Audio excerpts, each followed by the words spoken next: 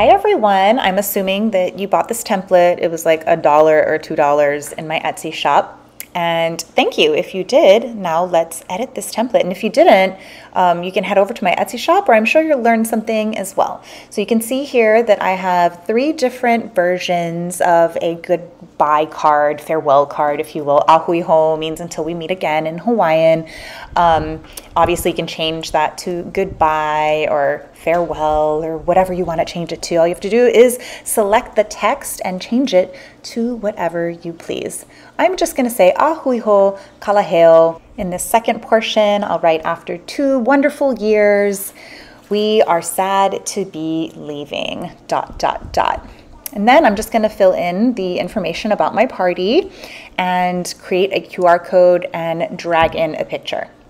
I tried this picture first. I don't really like it, so I'm going to drag in a more neutral tone picture, and I really like that. I'm going to double click on it, and then I can slide it around, zoom in, whatever I want to make it fit into that frame like I want it to. To generate a QR code, tap QR code, put in your Evite link that has all the details about your party, tap generate code, and it creates a QR code. Now all you have to do is size it and throw it into that scan me box. Now I'm going to delete everything that I don't need. I'm going to keep that one, of course. Now I'm going to delete the rest, all my examples that are down below. But wait, before we download our final project, why don't we switch around some colors and see if we like them better. So I'm going to select the entire thing and change the background color. Nah, that's not bad. But I think I like the white, so I'm going to go back to white.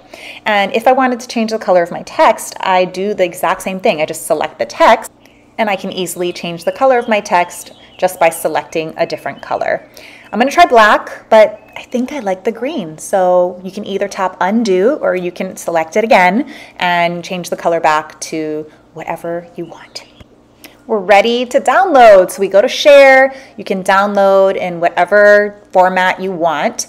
And now you can share this via text, email. If you want to print with Canva so you have a hard copy, you can do that as well. It's not that expensive. Or you can just take your digital file and bring it to a print shop and have them print it there. I hope you enjoyed this tutorial. I hope you like the designs, and everybody on your invite list loves it as well. Thank you for watching. You can subscribe to my channel. If you want to know more, you can hit up my Etsy shop for more templates. I also have a free Canva Basics YouTube class that goes a little more into detail with how to edit in Canva.